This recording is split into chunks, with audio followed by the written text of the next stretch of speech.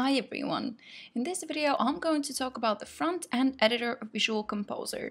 You can access it when editing or creating any page or post with Visual Composer. So, this is the front-end editor. The first thing you see is the navigation bar here on the left and your content on the right, just how it looks on the published site. It contains the tools you'll need to create your page. First in the navigation bar is the Add Content window, which opens the element, template, and block library.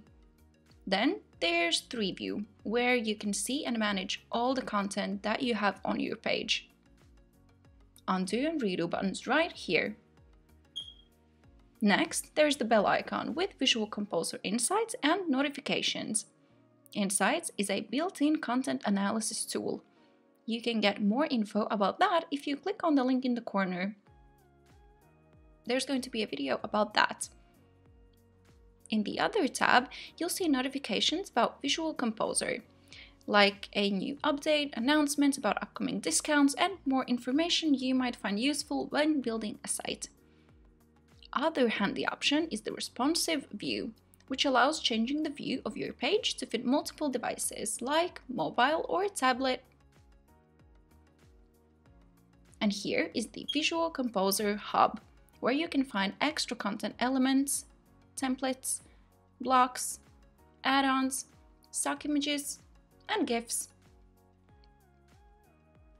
This is where you'll see the global on-page settings.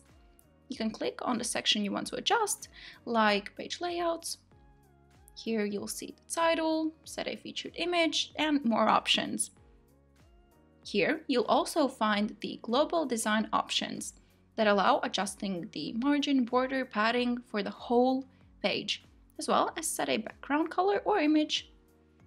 You can save your page here. One of the best assets of Visual Composer is that it's a what you see is what you get editor. So the layout you've created here in the front-end editor is exactly what will be visible live. The only difference is that when you hover over the content in the editor, you'll be able to edit it.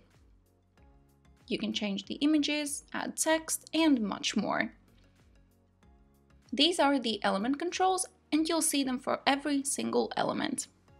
Again, to learn more, click on the link, and you'll see a video explaining exactly what they are.